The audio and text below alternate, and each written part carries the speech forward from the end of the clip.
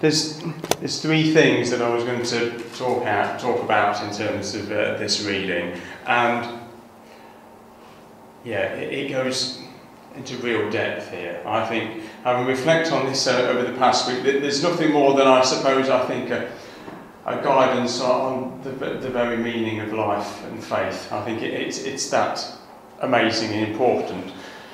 Talking about it for a few minutes and reading it won't get it, but I think it's a doorway for anyone to go and explore what the depths of faith can actually, or what God invites us to go on. First off, we've got the question that we considered earlier on today: who is Jesus? Who do people say I am? And he asks this a couple of times, and you see even back then there was people who had all sorts of different ideas about who he was. Yeah. John the Baptist, others say Elijah's, and still others some of the prophets. And Peter says, "You are the Messiah." It's interesting there, just in those few words, you've got four different understandings of who Jesus was there and then. There was the people that were with him.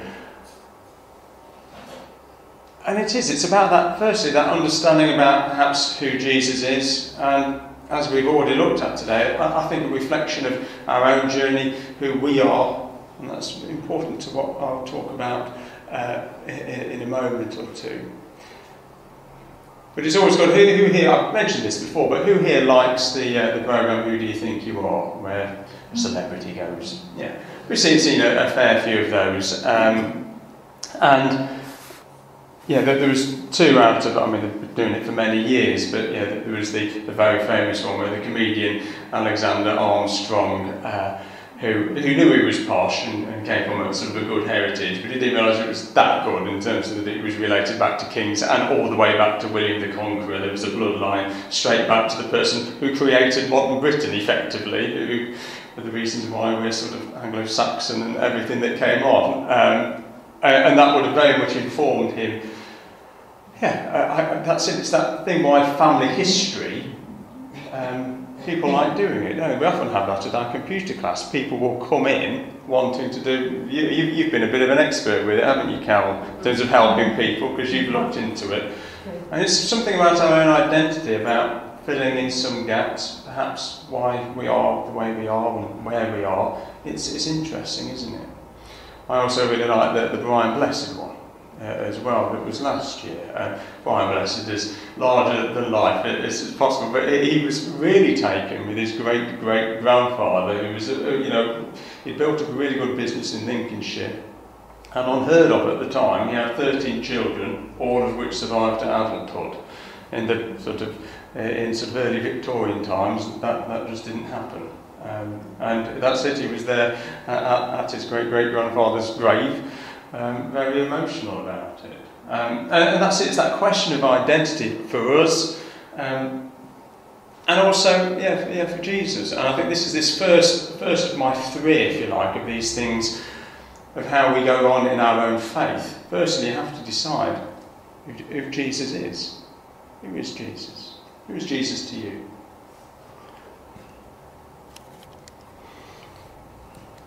It's interesting who Jesus says he is. Okay, I think we have to mention that because it's a peculiar thing we find in the Gospels. Okay, did anybody? It's on the screen, but anybody just want to? Did anybody spot it? What Jesus always refers to himself as? Son of man. Yeah. What does that mean? It doesn't say Son of God, does it? It says Son of Man. And I will tell you that yes, there's been many a book written, a lot of ink spilt over what that means and why he said it. And of course there's no consensus. There are certain things you can look at as to why he said it. Firstly is that if you actually go back to your Old Testaments, it's used hundreds of times. Okay? Where it starts to get tricky is that when it gets translated to Greek or to a Greek-speaking world, it wouldn't have meant anything to them. It would have almost just been three random words that people would have gone, well, what does that mean? Maybe, if he said it in Aramaic or Hebrew at the time, the Jewish people around it would have seen it as a sign, because if they'd known where clearly it's used in the Old Testament, they would have understood it. But when it's sort of translated into Greek, it becomes not the Son of Man, but almost the man's son, what some people have identified. But it's an interesting thing that Jesus only ever refers to himself as that. Nobody ever else calls him that. There's one exception where a crowd asks him, why do you call yourself the Son of Man?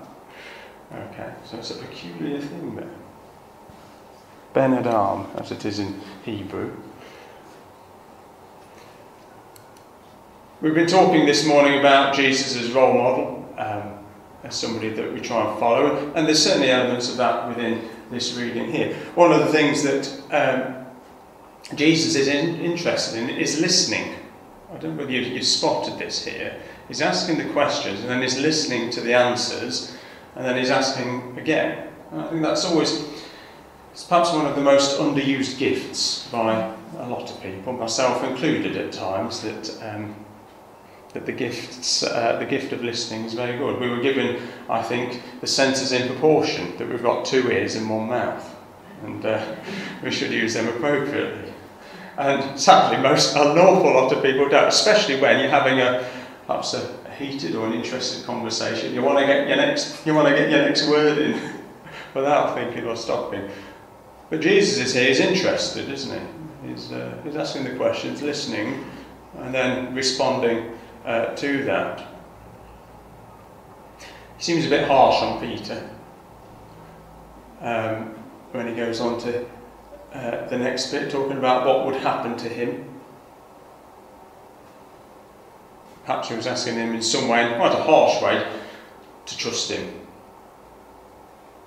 to see beyond perhaps your initial reaction, which is what Peter did. He took him aside and began to rebuke him. I don't know, and that's a different thing. For different people means different things, doesn't it? When you've rebuked someone, it's not really a word we sort of use very much, but clearly correcting him, telling him off, telling him not to be stupid, whatever that means to you.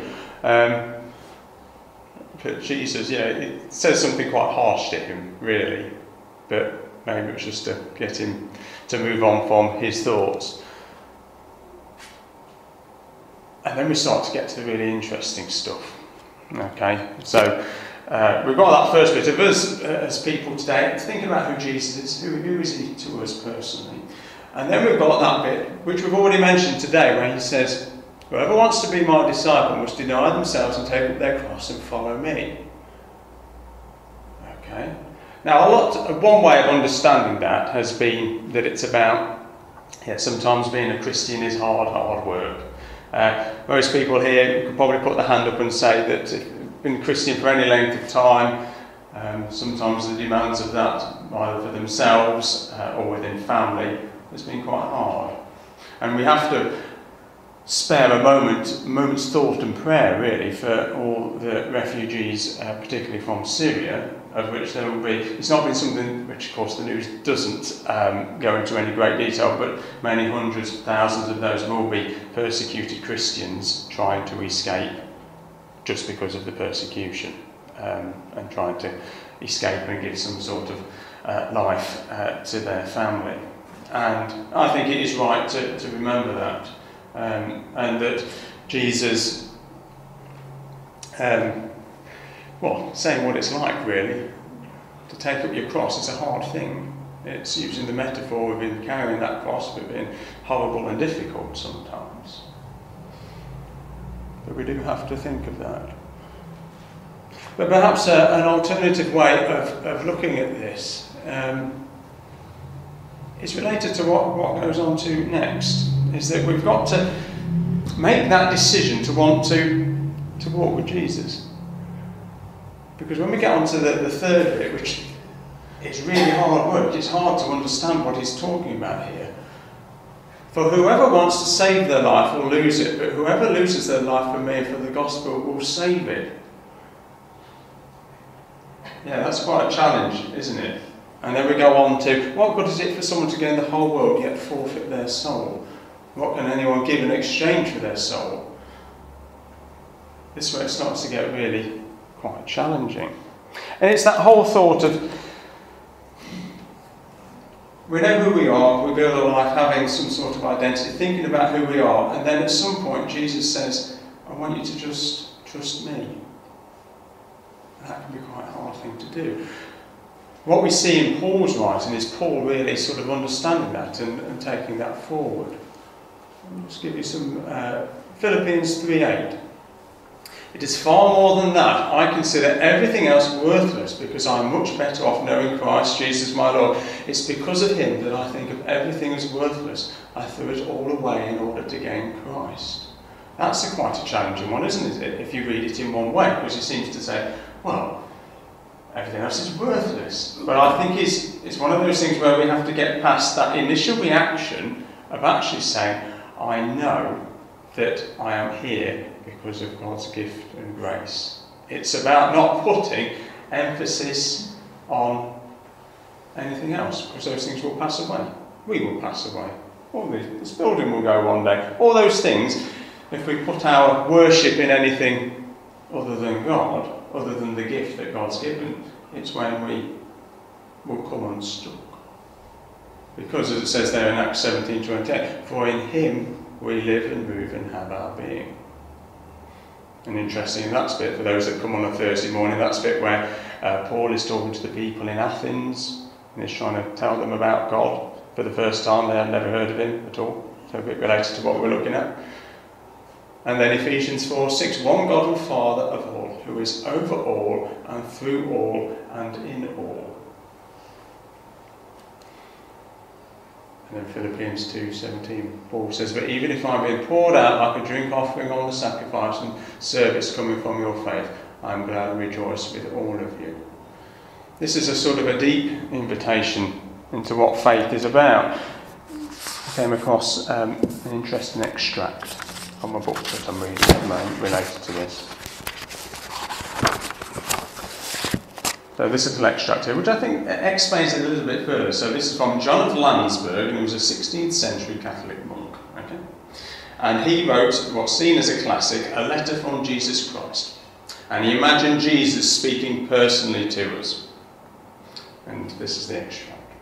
I know those moods when you sit there utterly alone, pining, eaten up with unhappiness, in a pure state of grief. You don't move towards me, but desperately imagine that everything you have ever done has been utterly lost and forgotten. This near despair and self-pity are actually a form of pride. What you think was a state of absolute security from which you've fallen was really trusting too much in your own strength and ability. What really ails you is that things haven't simply happened as you expected and wanted.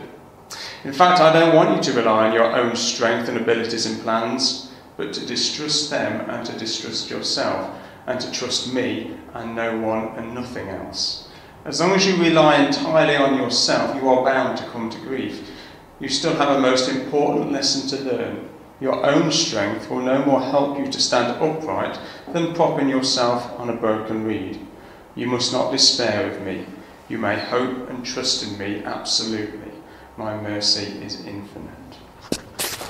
Okay. It's quite difficult to get your head around some of this thought. But for me, this is something that I've been looking at and reflecting on for an awful long time. So I was pleased that this sort of came up. And I know from personal experience, trying to understand what is being asked of us here is really quite difficult. But that's good, because one of the things you never want to do is get stale in your faith and think, well, I've sort of got that. I know Jesus, I know what it's all. I know what my faith's about. Faith is about making some sort of commitment to Jesus. Faith is about doing something about your faith. Taking up your cross and following Jesus is sometimes about, I'm prepared to take on some of the difficulty that comes with that, but I want to live it out. It's like following the precept or anything else that we do here. And then there's that invitation to think, I'm actually just going to trust God completely and let God lead and guide my life, knowing that it is only through his gift and grace that I'm here at all. And then all of a sudden you get into sort of a deeper engagement with perhaps what God wants to do in and through us. It's challenging stuff. But I'm going to leave it there for today. But if anybody wants to talk to me about this at any time, please come and say, because as I said at the beginning, it's not something I can cover in sort of 15, 20 minutes and then leave you with it. Let me finish with this prayer. Lord, I think I know who you are, though sometimes I wonder. Pinning you down is not easy. I think I know who I am. Then something makes me wonder. I put my foot in it. I am clumsy. I cause pain. Help me to know you better, Lord, that in knowing you, I may find my true self, the person you would have me to be. Amen.